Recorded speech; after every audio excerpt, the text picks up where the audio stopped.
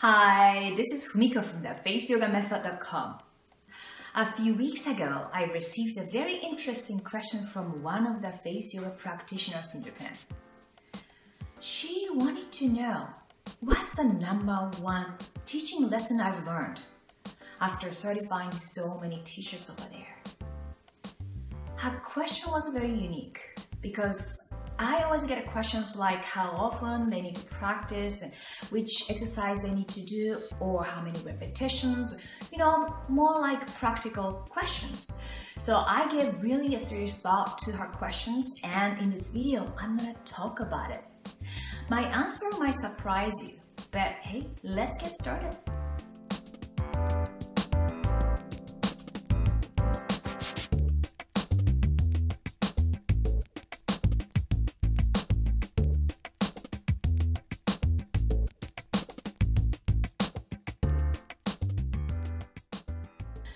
To best answer this question, I decided to give you some background information to help put events in context.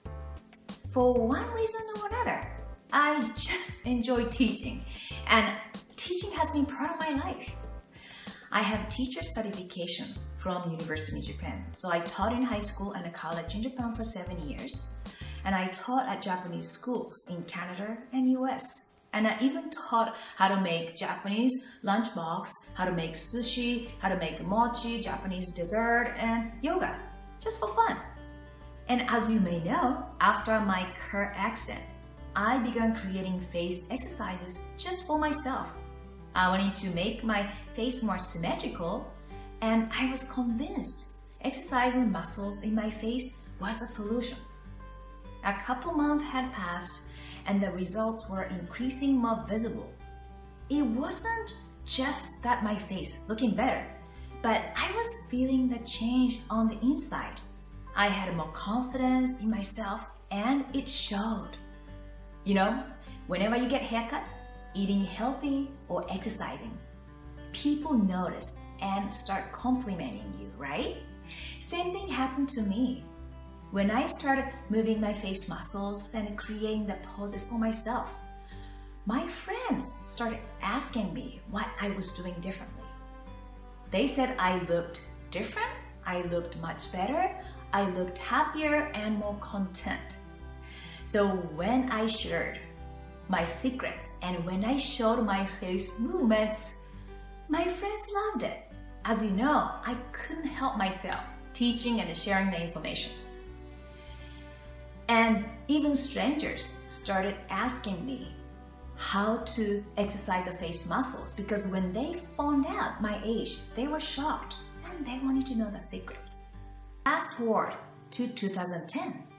Here I am living in the US with my husband, Henry, and daughter, Nina, when I started receiving multiple messages from a face yoga enthusiast who wanted to get certified so that he would be able to teach face yoga on his own.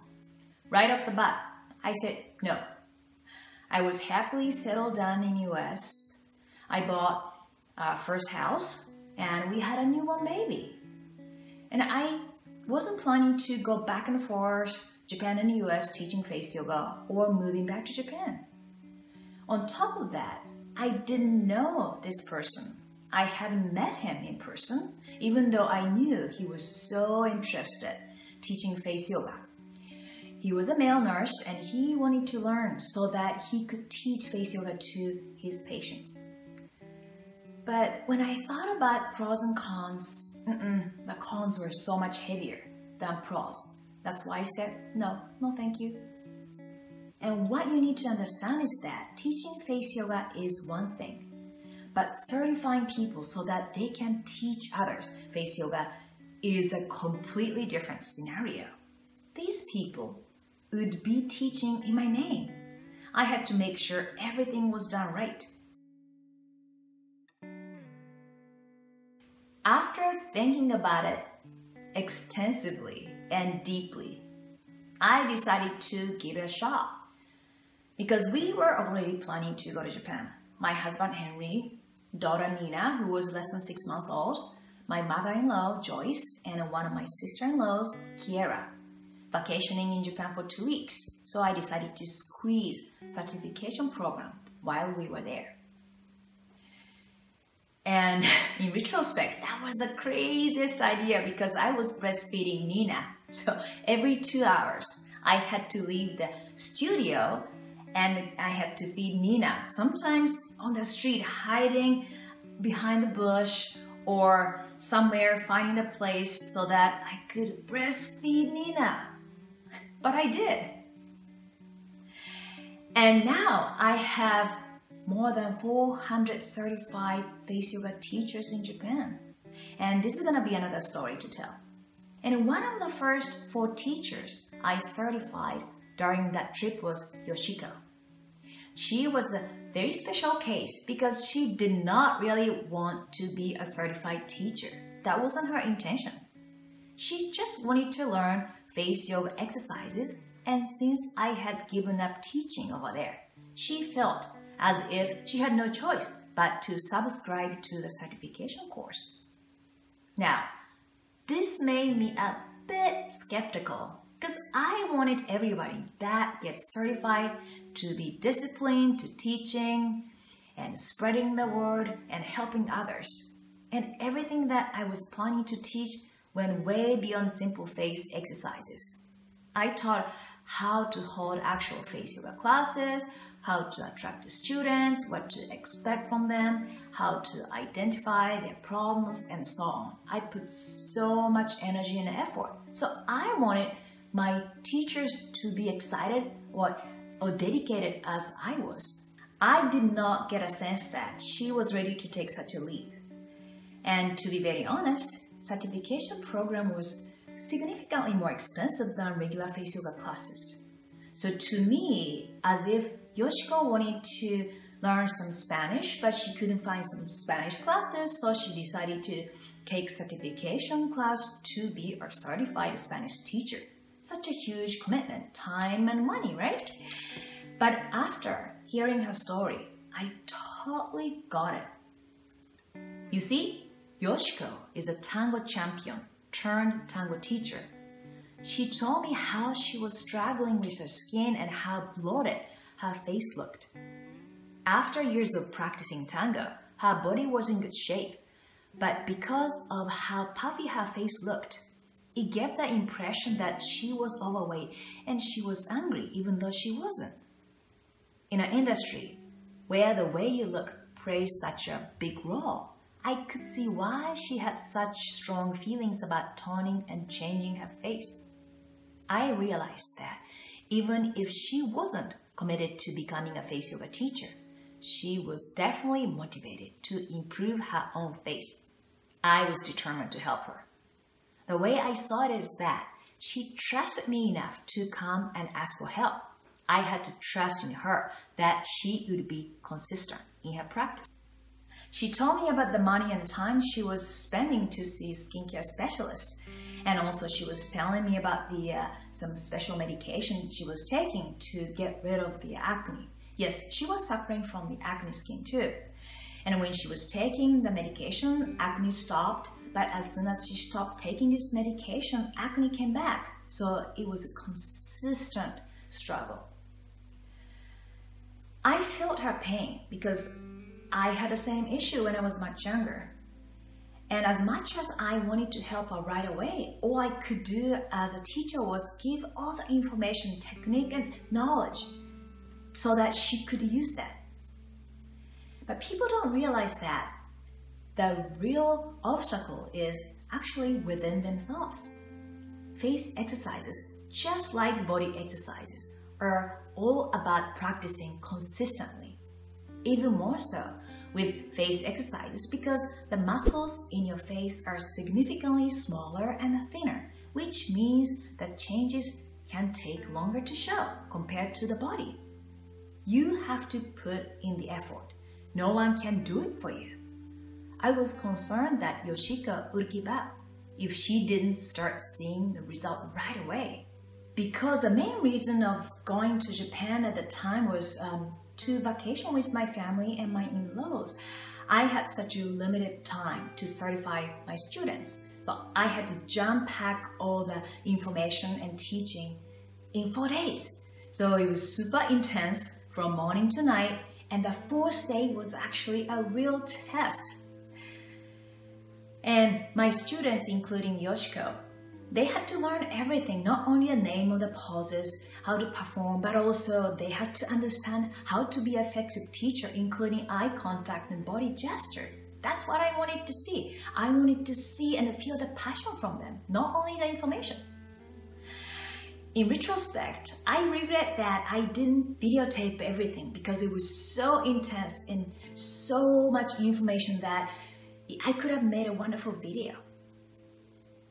After the certification program, I almost wanted to cry with joy, and also I was exhausted mentally and physically. And remember, I had my daughter Nina, who was less than 6 months old, so I had to feed her here and there while I was teaching.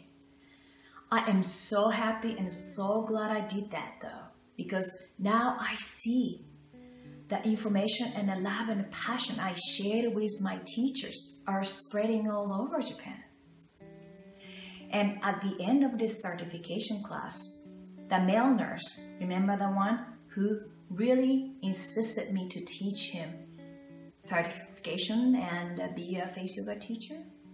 He understood why I had so much passion and love. And when he told me that, that made me very happy. And I didn't know it then, but getting certified in face yoga ended up being a major tipping point for Yoshiko. Because of her experience with practicing and teaching tango, being consistent with face yoga came very naturally for her. And over time, friends and family started seeing changes in her face and in her personality too. One thing led to another, and Yoshiko started teaching her tango students face exercises. She already had this studio available. What harm could it do? At the very least, she would get to share this new practice with her students. That's the beauty of face yoga. It's one of those situations where results speak for themselves and people notice. What started out as something done on the side, primarily for fun and for herself, ended up bringing more people in, because now friends of her students started seeing results and wanted to get involved. Yoshiko ended up having so many requests that she began teaching face yoga classes outside of her tango classes. Slowly but surely, face yoga gained momentum in her life. Yoshiko told me afterwards that she was shocked to see how her students' lives start changing. Of course, she saw some positive changing on face and the physical level, but she was just amazed how much lives are changing in the students. The students start looking more comfortable and confident, and the energy and the positive and love started showing from their existence. It's life-changing. And that's when she was convinced that face yoga method actually works. And we live in a life that we put others first and always help others and always put others' need first. And how about ourselves? Do we give enough credit to ourselves and love? Maybe not.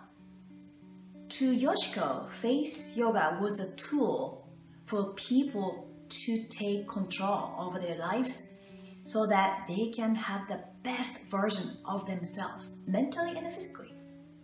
Seeing her students gain confidence motivated Yoshiko even more, and that's when I asked her if she was willing to take on some of my projects. Even though I was living in the US, I was consistently receiving offers to hold events, give classes, TV shows, and write articles for Japanese magazines. Yoshiko gladly took up my offer, and needless to say, she truly blossomed. In just a few years, she'd published 10 books and sold 500,000 copies. She holds events all over Japan truly making a change in people's lives. I love this. I asked Yoshiko, what was the best part about becoming a certified face yoga teacher? And here's what she said. You're helping others change their face, their lives, and on top of that, you're getting paid. It's an amazing job.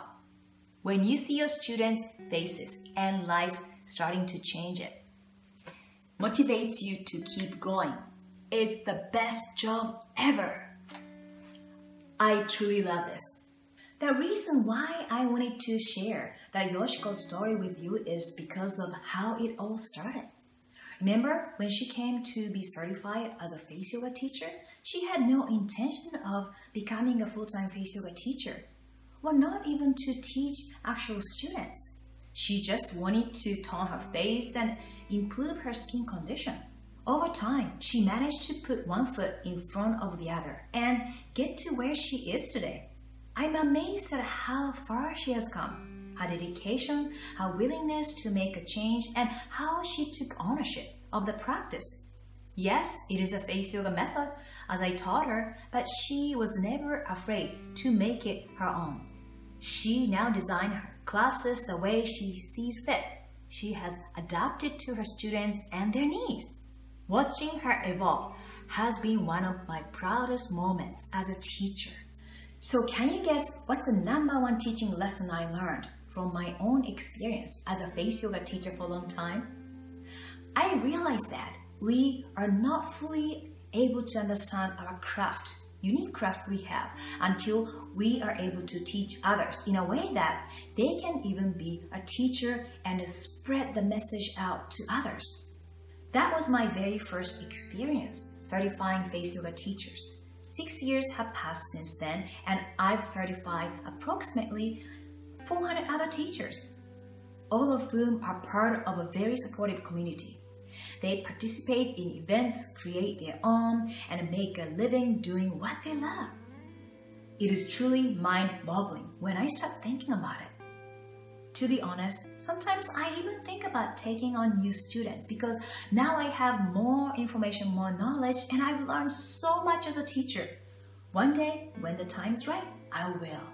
If this is something you think you'll be interested in, you are always welcome to join me on the Face Yoga Teacher Certification waitlist. Right here. And thank you so much for watching this video. I hope you can get some life-changing experience from the face yoga practice and change your life and change the way you feel about yourself, just like Yoshiko did.